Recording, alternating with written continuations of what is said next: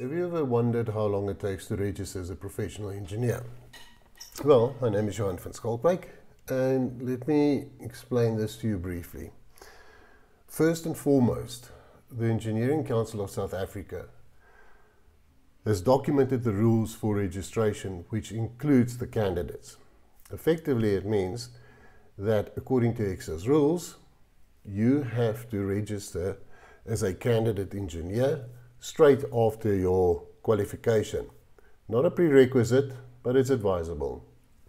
You can, however, not register as a candidate, gain enough engineering experience and operate on the right level without being registered as a candidate and still register as a professional. So it can be done. It's not a prerequisite. So remember that. Now, how long does it take? It takes, according to ECSA, as I said, 3 years. That's a minimum requirement. You need to get a minimum of 3 years experience before you can register as a professional. However, this is where it gets interesting. According to the information that we have, it takes on average about 5 to 5.5 years to register as a professional. And you might wonder why.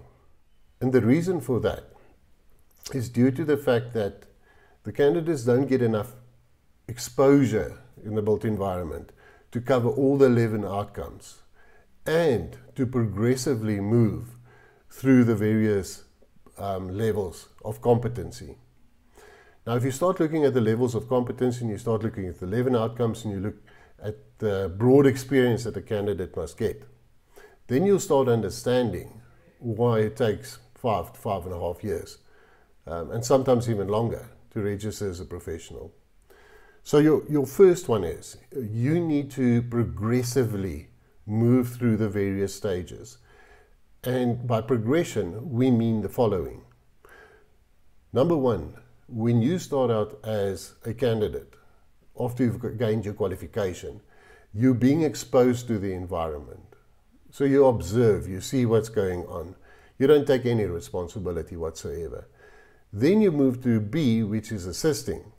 So you take limited responsibility and you start outputting some of your activities.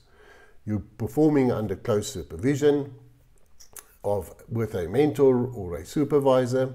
Then you move to C, which is participating. This is where you actively start participating in the projects.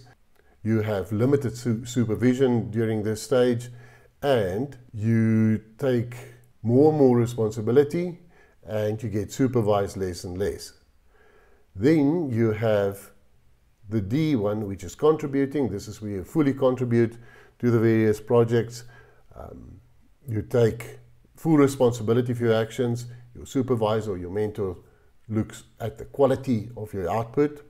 And from this phase, you move on to number E, which is performing. Now, performing is an interesting one. You need to operate on level E for at least a year before you can register as a professional.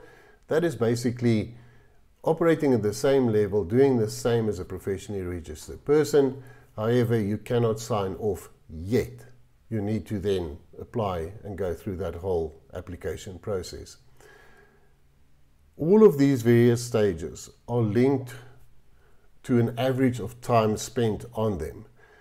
As an example, level A and level B, being exposed and assisting, takes anything from 6 to 12 months.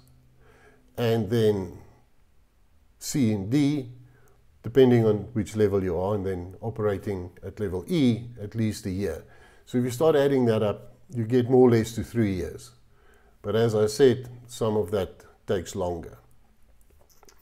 Then you've got, during that period, also the 11 outcomes that you need to cover. And if you haven't covered all of them sufficiently, then you won't be able to register as a professional, and that puts a little bit more, shall we call it, onus on the time that you're going to spend becoming a professional. So in conclusion, you need to make sure that you get enough experience during this period of time that you can register as a professional. So that progression from A to E is imperative, but you can't fast track it. 10 years experience takes 10 years. Number 2, during that time, you need to ensure that you get exposure, a broad-based exposure to all of those 11 outcomes. And number 3, you and your mentor and your supervisor needs to check that you cover the outcomes on the right level and that you deem competent in all of them. That's in a nutshell how to do it.